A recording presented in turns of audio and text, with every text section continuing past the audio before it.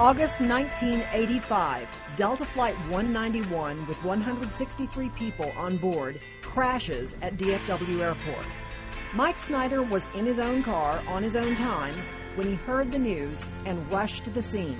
And why did an air traffic controller order the big jet to slow down just before a storm instead of ordering the big jet to take another lap around the airport? For hours, Mike remained at the crash site, bringing NBC5 viewers the latest, most accurate information about the worst crash ever at DFW Airport. That day sums up the man I have called friend and co-worker for 30 years. Good evening, everyone, and thank you for joining us. And we begin tonight by welcoming my new co-anchor, Mike Snyder, to the 6 and 10 o'clock news. First, with the facts. We'll show you the facts of a small anti-terrorist strike force. The last to leave. Many of the people that are standing in line here, this is the real front line of the airfare war.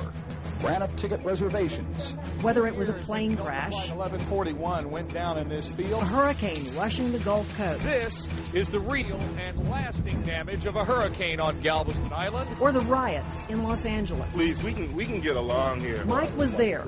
I could train an ape to make 3 Ds and 2 Fs if he took the right electives in the Texas school system. Working to bring North Texans the facts. What do you think about your father's choice? Great choice. And so much more. When we die, we'll all go to heaven because we've been to the Middle East. You've seen his work for years, but what you haven't seen, the concern. As a mother, would you do this again? Of a journalist touched by some of the biggest stories of our time. It was awful. Like the bombing of the Murrah Federal Building in Oklahoma City.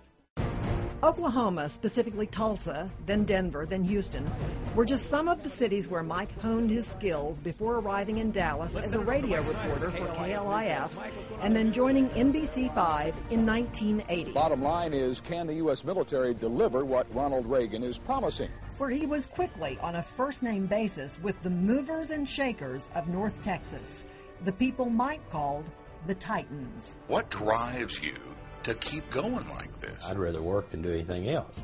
I can't tell you everybody was always glad to see Mike. I think we're going to have problems. Whether it was someone he was doggedly pursuing for a story, or even a co-worker whose facts didn't quite add up. Charge at that moment. Mike was there with questions, concerns, and little help to make sure the story was just right for our viewers and our community. One of the places it hit hardest and first was Mayfest. His drive to make things just right has changed so many lives in North Texas. I salute you all.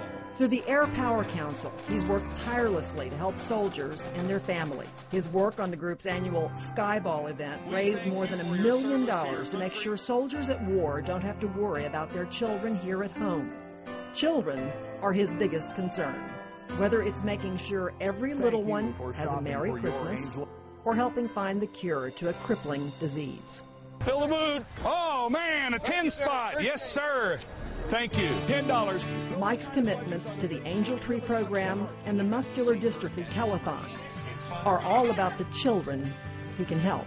You wonder what kind of sacrifice it takes to help Jerry's kids and to help this fight against the 40 neuromuscular diseases. He is there year-round, when cameras are rolling and when they are not, fighting for the children, the parents, and the medical teams, hoping for a cure. The children that are here at Muscular Dystrophy Camp and elsewhere that are working with the Muscular Dystrophy Association are in the fight for their lives.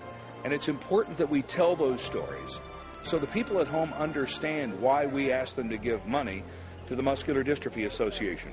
But the lives he cherishes most are those he holds closest to his heart. Xander, Kylie, Parker, Maddie, Gracie, and his wife Lynn. The family he's nurtured while bringing North Texans the news. It's their achievements he celebrates most.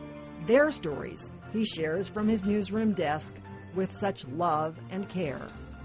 I'm a very blessed man. Always making sure he gets every minute of their time together just right.